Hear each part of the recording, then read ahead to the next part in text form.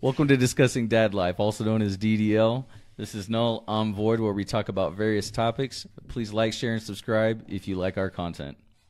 All right. Well, Discussing Dad Life. Today we're going to be talking about some reaction videos. Yeah. I'm excited about this. I am too. Yeah. All right. So we tried doing this the other week, and we had some recording difficulties on it. So I think we got that figured out, though, right? Yeah, we got this figured out this time. We did a little test run and made sure everything was coming through and the audio was playing. So we should be good. We should be. Should be. So let's go ahead and get into the first video. All right.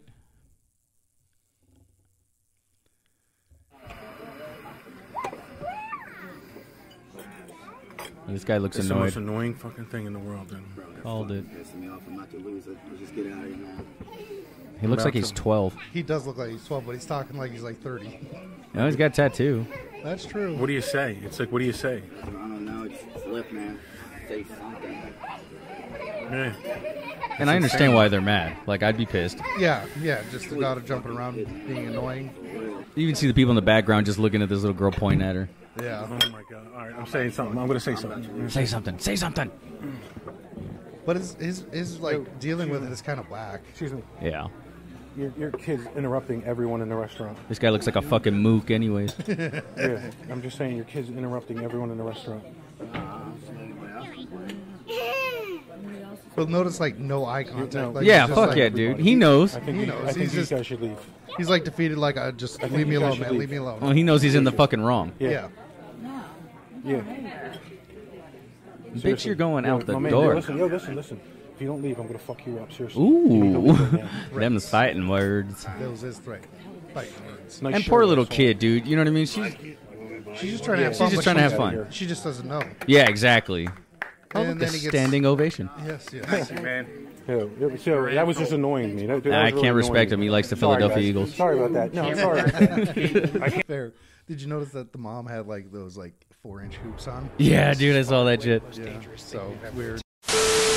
So going back, the daughter's just trying to have fun, right? Yeah, She's yeah. bouncing around, but she just hasn't been taught. You know, when you're in a social setting and you can disturb other people, you should have Yeah. respect for other people and not be disruptive. Yeah. But the parents definitely, Didn't seem to give a fuck.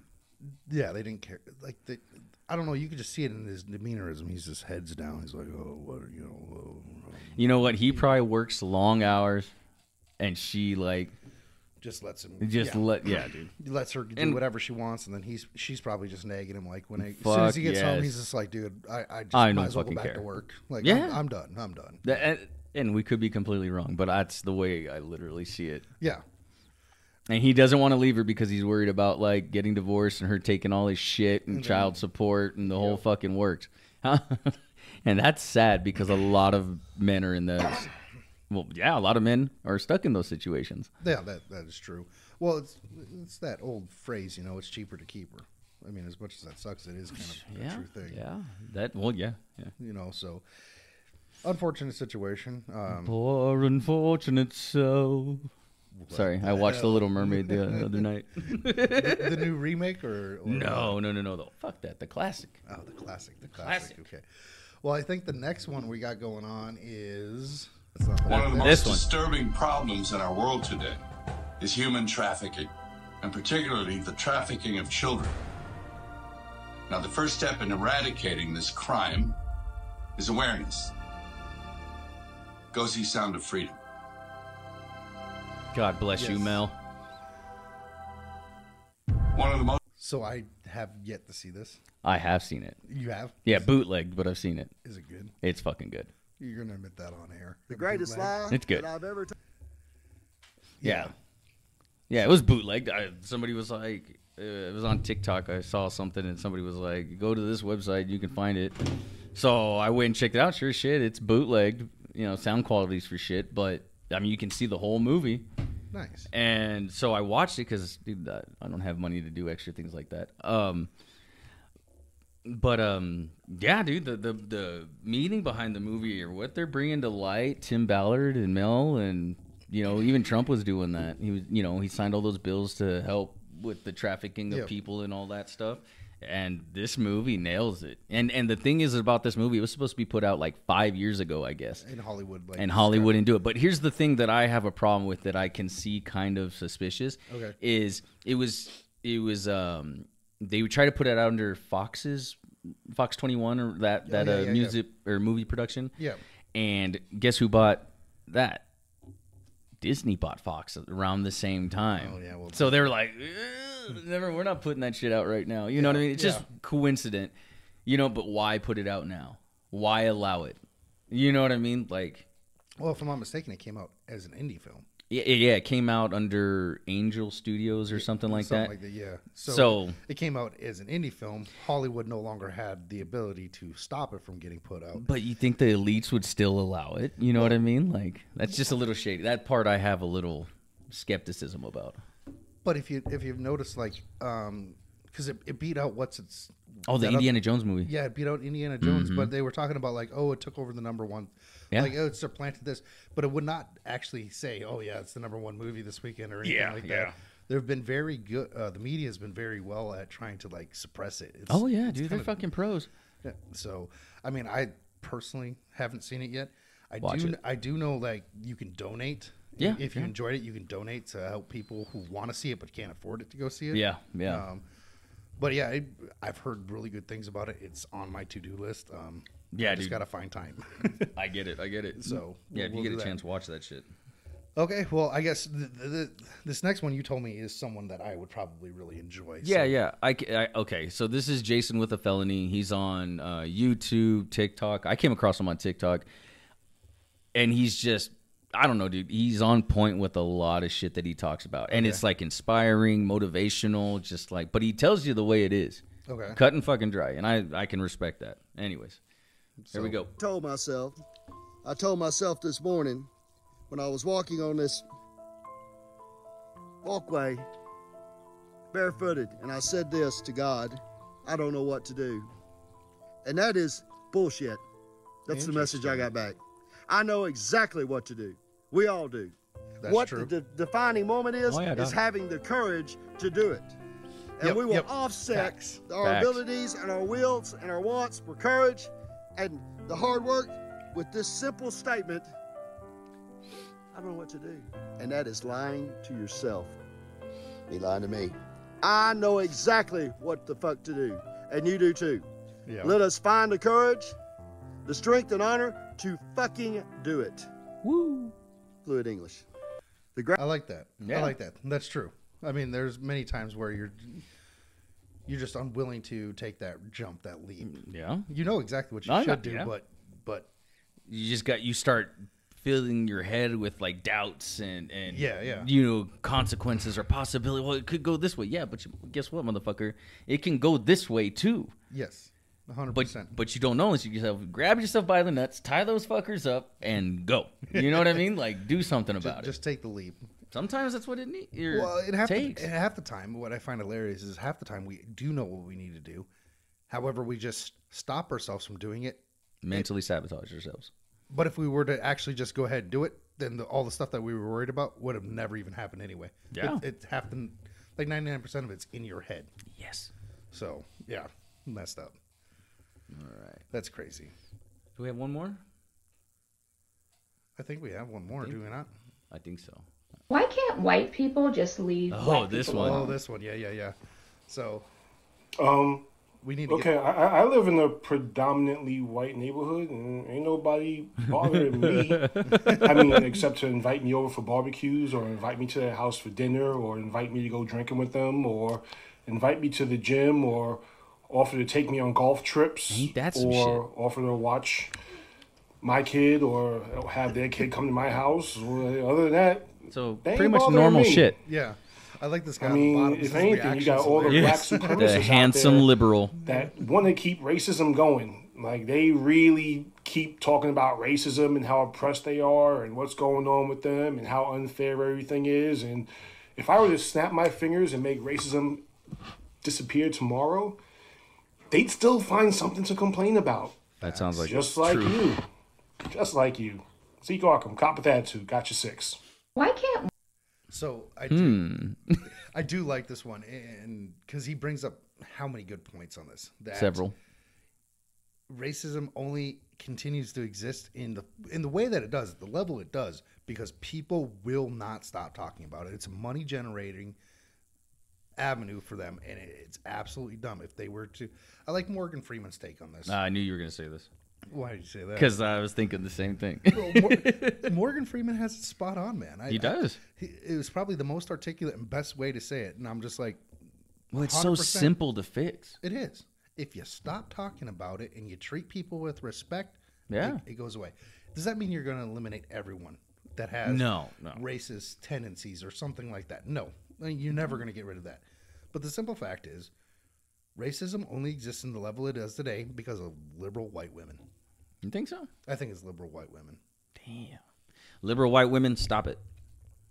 I mean, they promote the victim mentality. They want to be, oh, we're on your side. But the funny thing is, like the BLM stuff that happened a couple years ago. Yeah, that shit was horrible. All the stuff on social media and whatnot, or all the cities getting burned down and stuff like that. It's not the people that actually live there. They're begging them to stop. But I know a someone in my personal life that I said they don't want that. Oh, they have insurance, and that's just one of the minority. And I'm like, that's a horrible way to think about it. They got insurance. You're a liberal white person, basically condoning the destruction of a black community. What is wrong with you? Yeah, that's literally what they destroyed. We're black communities. I mean, I'm sure there was other ethnicities there as well, but that's so insane. Like, why would you support them destroying their own shit? And then insurance doesn't even cover it. It's not going to Not everything.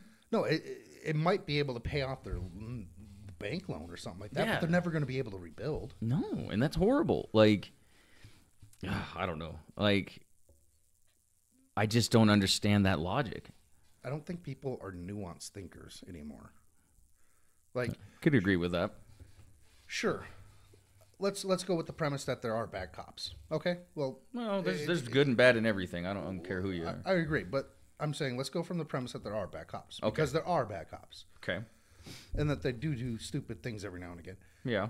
Does that equate to the millions of dollars in damage that is actually being done to these communities? It does not validate it. No. It does not validate it at all.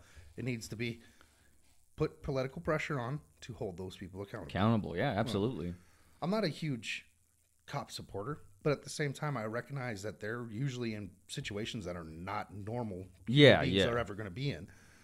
I don't agree with let's put social workers out there. Wait, say that again? So one of the big things that was trying to get pushed is like not everything requires a cop. Oh. Right? So let's bring social workers out there. Yeah, no. Well, I mean,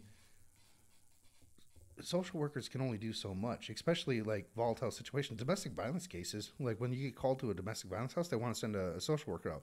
But those are probably one of the most volatile situations you can be in. Yeah.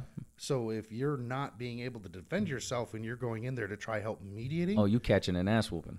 Exactly. It's like there's so much more to put into it. It's not just like black and white, like, oh, do this or do there's that. Definitely a gray area. You know, and unfortunately, I don't think we are nuanced enough to think about it, or most people aren't. Chime in on this. I think I agree with you. I don't think that social workers should be involved in this shit, but and there should be, like you said, some understanding for situations, but there shouldn't. I think cops should just get a little bit better training. Mm-hmm. You know what I mean? To assess the situations. And I think. Hold on. So you're saying fund the police? Yeah. Yeah, fund them, train them. Yeah. Not defund them. No, fuck no. Because you remember back in 2020 when the election was going on? Like, they were all like, oh, defund the police. And now they're bitching because fucking. Yeah. We're scared. Oh, we never said that. That you was the Republicans. Like, shit. Oh my God, you guys are stupid. But like I said, but there are good cops and there are bad cops. Yeah. And there's no reason for. I've seen some videos where it's like, dude, those cops are in the fucking wrong. Oh yeah. And they should be held accountable. Like, so there's this guy I watched, Donut Operator, where he typically defends the police in their actions, but he will when he gets a video in front of him that is wrong, he's just like, dude, we need to hold him accountable. Yeah. Well, and he did like the breakdown of like, I can't remember who it was, but like they were basically beating this guy. Oh, shit. Pulled him out of his car, was beating him, and ended up actually killing him. Ouch. Not only were the 4 cops charged, but like the EMTs and stuff that were just kind of standing around watching, they were also held accountable. Well, so accessory to murder. They didn't stay. They didn't try to help the individual. Yeah, I could. Yeah, dude, guilty by association. Yep. So I mean, it's just really interesting, this whole police and community service thing. The bad part is I don't know why anyone would want to be a cop these days. No, there's no fucking. They don't get paid a lot, and they got to deal with some of the worst people in society. Yeah. On a daily. Some people just have that sense of like a call to action, a call to duty. You know what I mean? Like they just feel it. Well, I completely understand and respect that. You don't. Yeah. I would not encourage anyone to go down that route. Yeah, I get you. I guess is how I would phrase that. But yeah, I mean, this racist crap is kind of getting old, in my opinion. It fucking is, dude. Hang on. Random. I got called a Mexican the other day, and they told me to go jump back across the border. Aren't you like Italian? Yeah. I mean, don't get me wrong. I have some Mexican in me, but like, yeah. I was like, huh. You don't. All right, check that shit out. So my brother-in-law is native. But he looks Hispanic. Okay. So I remember being out with him, and someone starts speaking with him in Spanish, and he's just like, I don't speak Spanish, and they're just like, oh, you don't respect your heritage or blah blah blah, whatever. And so he starts speaking Navajo to him. Oh shit, that would have been funny. And I'm just like, yeah, go for it, bro. Like that's just hilarious. He's like, I'm gonna videotape this. Well, but that kind of leads into another point when it comes to racism. Racism is not just white on black. No, it's not. And I do absolutely get very sick of thinking that when Americans think of slaves or the slavery, they're literally only thinking of the American slavery industry back in the day, right? Yeah. But slavery's been around since generations, man. I mean, basically since the dawn of humankind. Yeah, yeah. And unfortunately, there were slaves still in. God dang it, I can't think of the.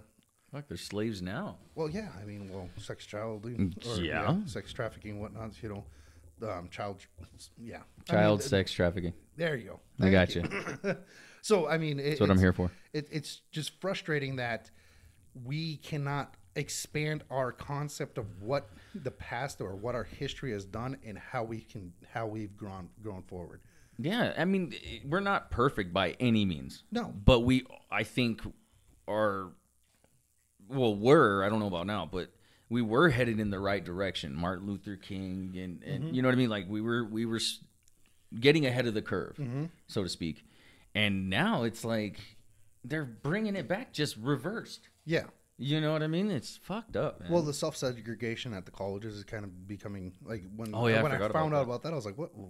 Like you guys are wanting to go back to like the Jim Crow area? Well, like what the fuck's going on? Yeah, dude. Like it makes no sense.